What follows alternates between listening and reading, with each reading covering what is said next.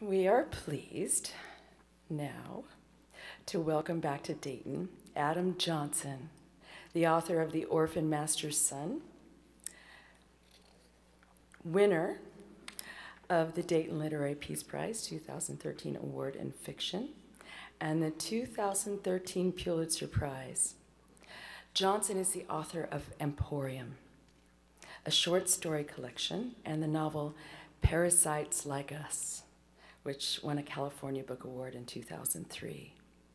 Recognition for his work includes a Whiting Writers Award and a Swarthout Writing Award and the 2010 Gina Baralt Literary Award. He has received fellowships from Guggenheim, the National Endowment for the Arts, a Stegner Fellowship, and a Kingsbury Fellowship. Adam teaches creative writing at Stanford University. His fiction has appeared in Esquire, the Paris Review, Harper's, Tin House, Granta, and Playboy, as well as the Best American Short Stories. Adam joins us from San Francisco to introduce the 2014 fiction winner.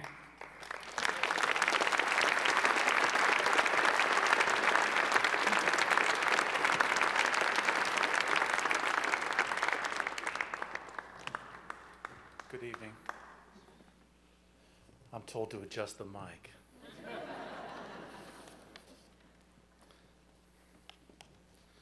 I could go on at great length with my gratitude to be here, but I'll be brief.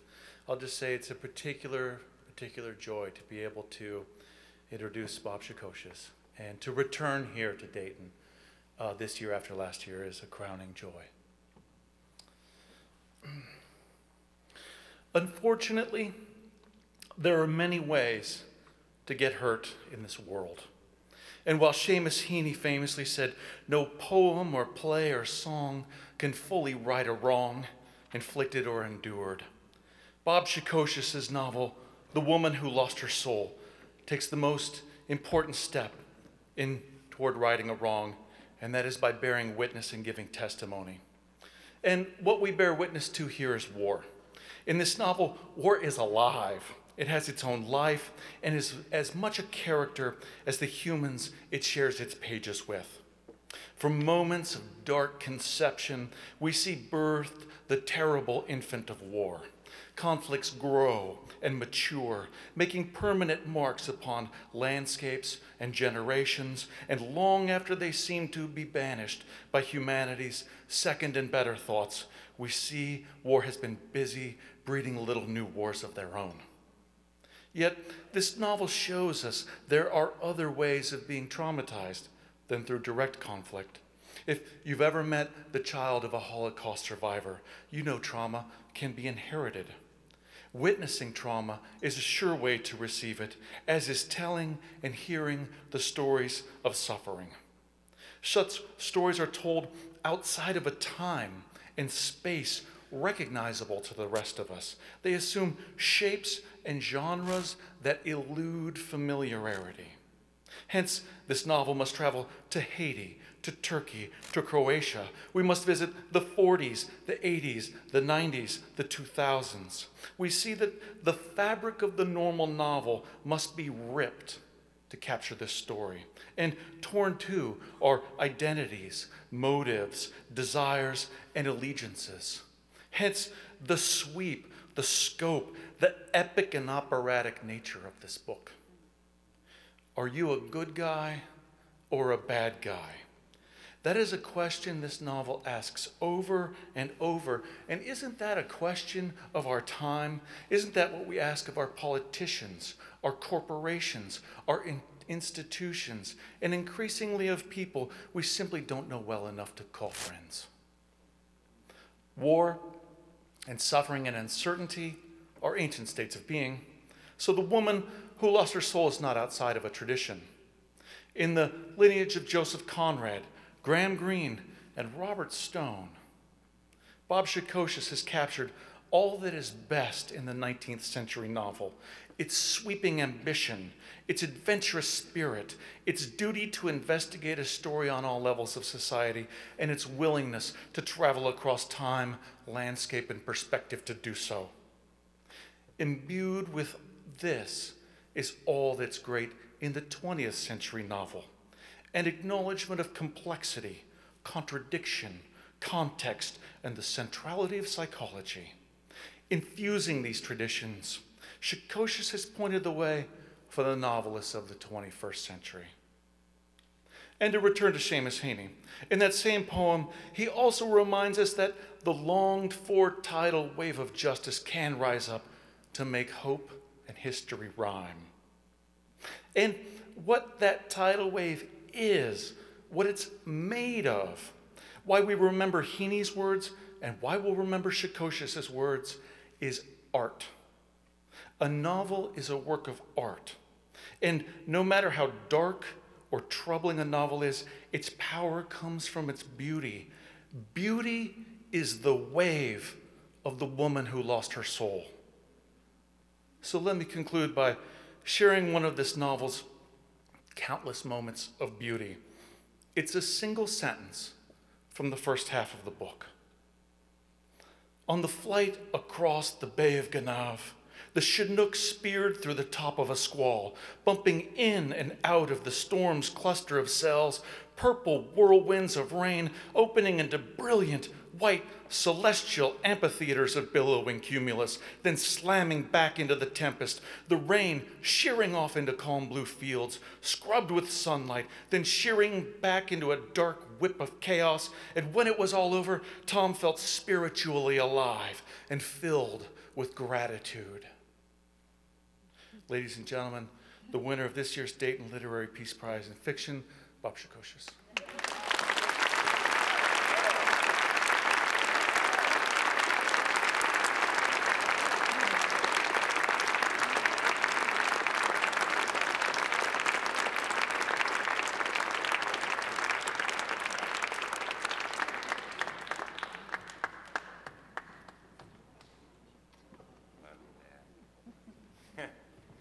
We've known each other forever. He's been a student in my writing program down there in Tallahassee.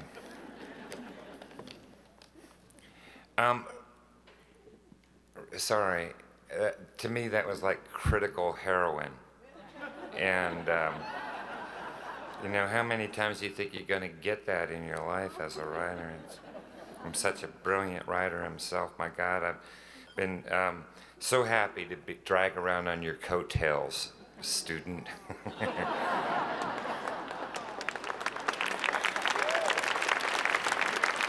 The Pulitzer, Dayton. Is it okay if I just stand up here and say thank you, thank you, thank you for the next 10 minutes? Because that's what I'd really like to do. But thanks to Adam and the first readers and the judges, my God, and the founders, Sharon and Mark, and the donors, and Dayton herself, yourself. You didn't know when you were awarded me and the rest of us the honor and privilege of this prize that you were saluting our literary family and offering us the opportunity to expand it. You know, I flew here with Margaret Wrinkle, my sister from New Mexico. She's been trying to get me to break my leg so I wouldn't come tonight so she'd get the first place prize. Right, Margaret? And last week I was in Hong Kong with Chang Ray Lee, who I was meeting for the first time, and he said, the Dayton Literary Prize, you're gonna love it. I loved it when they gave it to me, man, it's so great. And there's Adam, and you know, I was at his wedding at my colleague Robert Olin Butler's house. They're down there in Tallahassee, and Bob Butler has been up here too. And you know, Faith Adiele and I've known each other for many years. She's one of the coolest people I've ever known in my life. And there's Ben Fountain and Tim O'Brien and Mark Karlansky and Edwidge Danticott, who I've known since she was a very young woman, and she's in my novel, Edwidge is.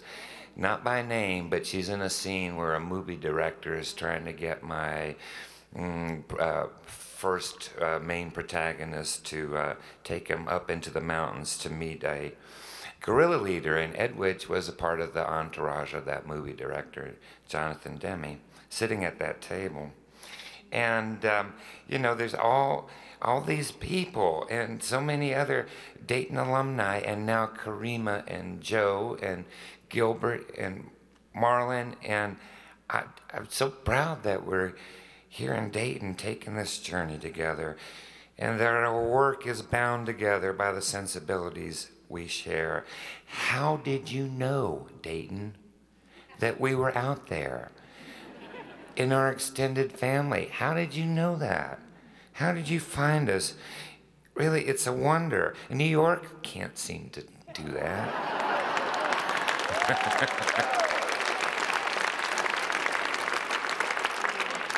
It's a wonder, and it seems a type of miracle in the literary village and diaspora. And you, Sharon Rabb, have provided us with hard and indisputable evidence that one person can become, through her vision and tenacity and passion, many persons, and make a difference in the world.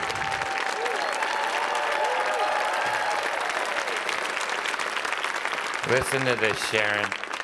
Here in Dayton tonight, we are all Sharon Rabb. And by any measure, under any God, the Dayton literary community and its award series are a blessing upon this land, and I'm not bullshitting anybody. I really am not. Oh, one more thing before I switch gears here. Louise, 2 Lifetime Achievement Awards in 1 season. Time for the rocking chair, baby. And a jug of wine. How wonderful it is when a writer you admire and respect so much as a person and cherish on the page gets the recognition she deserves. So,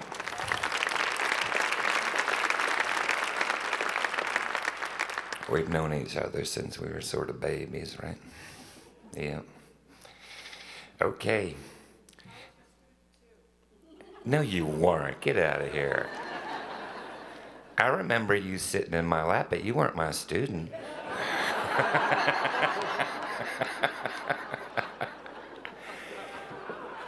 It's hard to get a laugh at a peace conference there. Just Mike. I'm gonna get serious. There are so many ways to answer the question, what's the value of literature? In the mid-1990s, for the first time since the Cuban Revolution, American publishers were allowed to have a book fair in Havana. And I was lucky enough to be a member of the American delegation of writers in attendance. And I was especially fortunate to meet and talk with Ricardo Alarcón, the president of the National Assembly, the 3rd most powerful man in Cuba behind the Castro brothers, Fidel and Raúl. And during our discussion, and with the state television cameras rolling, I asked President Alarcón if he thought a book can be a weapon. No, he answered disingenuously, unless you take the book and cut out a hole in the middle of the pages and you hide a gun in there or plant a bomb. Then the book can be a weapon. I said, oh, really? Then why have you imprisoned writers in Cuba? They're not writers, he said. You don't go into jail in Cuba for being a writer. You go to jail for being a dissident who works against the state. Well, no surprise that politicians and heads of state know the answer to the question, what is the value or the power of literature? They know. In particular, the bad guys always know the answer, while the good guys, like, say, a newspaper editor, seem to shrug off the question as irrelevant to the paper's mission and drop the book pages and forget about it. And why are we losing readers, says the publisher. I heard a writer friend of mine, a Vietnamese American, once say, "When was the last time an American president found it worth his while to write a speech on the importance of art and literature?" I can't recall. But it's no surprise that in a coup d'etat or a military junta or the rise of a dictatorship or a totalitarian system, the writers, the poets and playwrights and novelists and journalists are the first to go. Go to exile or go to jail or go to the grave. Every politician on earth wishes the people who don't agree with him or her would shut up and go away. Even in democracies, speaking truth to power is not a welcome act. The ruling class in a democracy will practice the virtue of tolerance, which means most often, but not always, that you, the writer, will simply be ignored. Ignoring is a passive form of silencing. And silencing is what happens to writers in political systems that do not look kindly upon the freedom of speech. But why does literature have this power to get under the skin of people in power? Because books are subversive. Why are books subversive? Because they exchange ignorance for knowledge and empathy. And although ignorance is the social currency tyrants use to buy the compliance of the masses, empathy is the breeding ground for justice, for mercy, for fairness, for templates of redemption, and for allowing the validity of a point of view other than your own, which is one of the most revolutionary things anybody can do. Oh, I disagree with you, but I really understand. Your point of view is valid. And I don't think I need to kill you today because we don't agree. The relentless intimacy of literature underscores the truth. And you know what it is. We are not so different, you and I. And what differences we have are not insurmountable. And art, a wise man once said, is the liberation of the humanity inside yourself. Every great book eventually arrives at a single destination, our common humanity. Everybody who's come up here to speak tonight has said this phrase, our common humanity, which sometimes and tragically is only visible through our inhumanity. Elie Wiesel has said, in the face of suffering, one has no right to turn away, not to see. And of course, once you see, you can no longer say that you didn't know. And you have landed yourself in a moral quandary. Generation after generation, there's no more reliable guarantor of this maxim than literature, which will never allow you to turn away. The afterlife of a war is a book. Long after the combatants are dead and poppies have grown on the battlefield, every true book about war cries out, stop. After millennia of warfare, literature was able, finally, and it took forever, but this is what it had to do, to separate war from glory. Red Badge of Courage in our Civil War is one of the first books that comes to mind for our culture. When the ruling class could no longer provide society with a conscience, like it's in danger of doing today, literature did. We cannot understand or grasp our genius or our madness except through narrative, however we form or display our stories on the page or screen or song sheet or stage. We will never know each other except through our stories. Literature not only suggests our complicity and culpability in what for Americans has been a tradition. You have to face this. It's true. A tradition of ferocious violence. We have not ever produced a generation in America who we have not sent to war.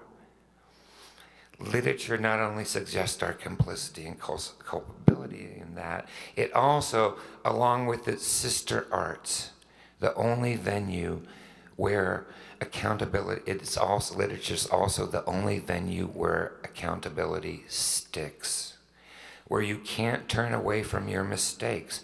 Generation after generation. Ask Julius Caesar if you can hide from literature. Ask Alexander Solzhenitsyn, whose books outlasted the empire that tried to kill him. Sooner or later, of course, we have to ask ourselves, why is peace so elusive? We Americans are more likely to take up a gun than pick up a book. Mark Twain suggested a solution to the problem. Take all the oxygen out of the atmosphere for 8 minutes. Then we shall have universal peace, and it will be permanent.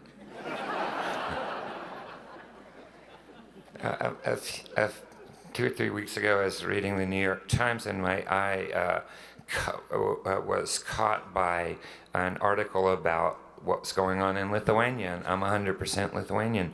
And the reporter was interviewing a Lithuanian farmer, a woman, Kasia Junkin, who was speaking of the revival of Russian aggression. And of course, the Baltic states are worried about this after they've seen what's happening in the Ukraine. And Kasia Junkin said this, it's important. If we have a nervous and unpredictable neighbor, we avoid him. But when he starts breaking your windows, you have to do something. Okay, you have to do something. But what do you want to do? When you stop believing that justice is available, or that the process of justice, however slow it might be, is the most reasonable and sane course of action to answer an injustice, when you stop believing that, then you are at war.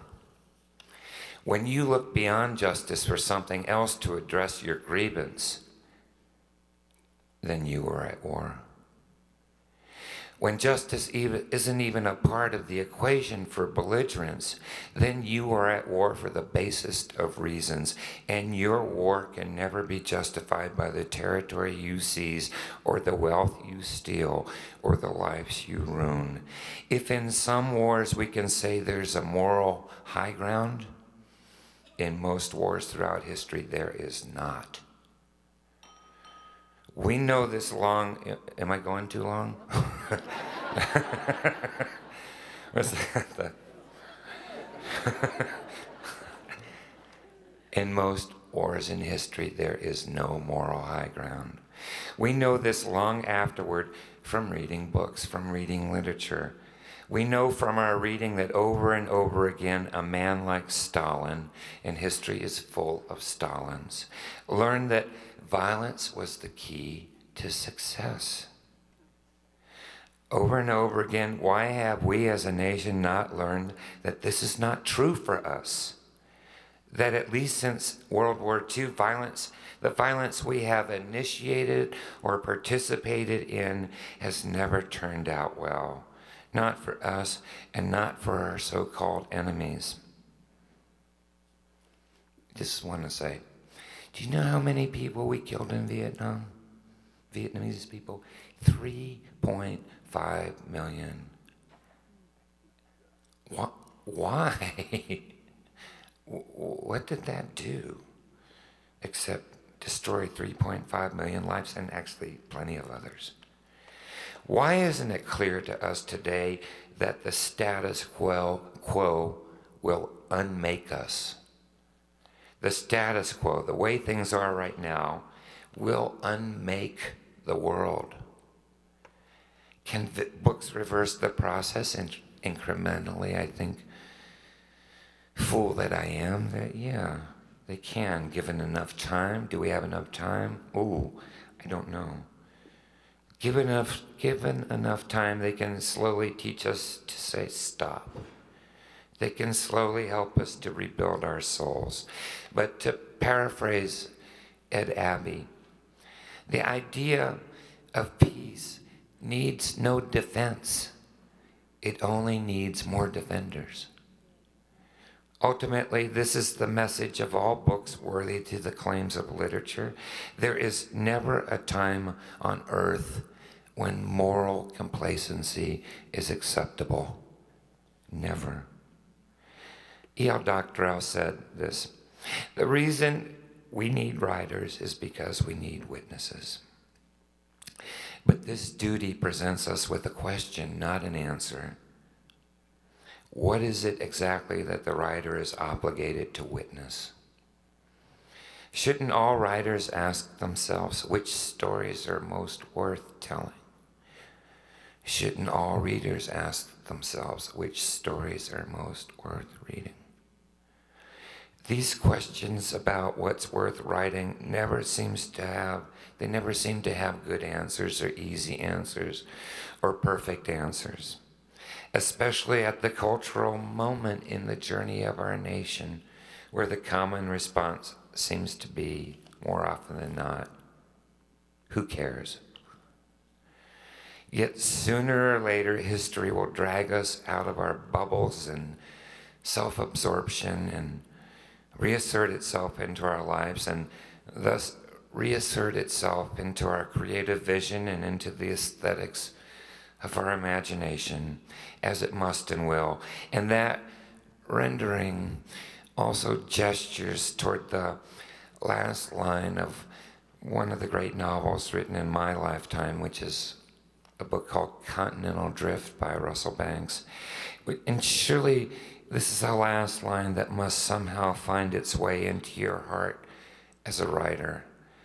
Not a responsibility or a command, but an article of Whitman-esque faith in the word. And here's the last line, and it's a good one. Go, my book, and destroy the world as it is.